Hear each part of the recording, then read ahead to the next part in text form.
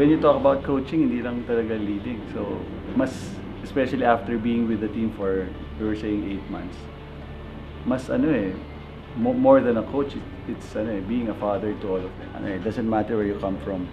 So, importante is you're up to the challenge, you're ready to lead, and then just come in as if you were from FEU, a part of FEU. Sa akin, importante is building the foundation. So I've always emphasized on building foundation. Pag maganda yung pundasyon na itinayo mo, then kahit na magulo yung pinagdadaanan mo, then I think you will be able to withstand.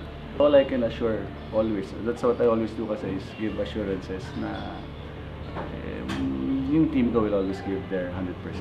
Will give their best and try to win every game.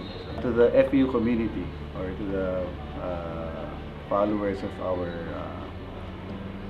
FEU men's basketball team, ang request na namin is just for all of you to be patient with our team. Of course, there would be ups and downs dito sa tournament.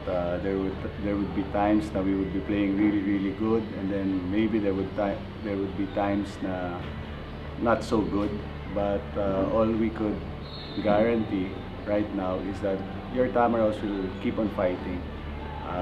Whatever the situation will be, your players will give everything they've got. So 100% every single game.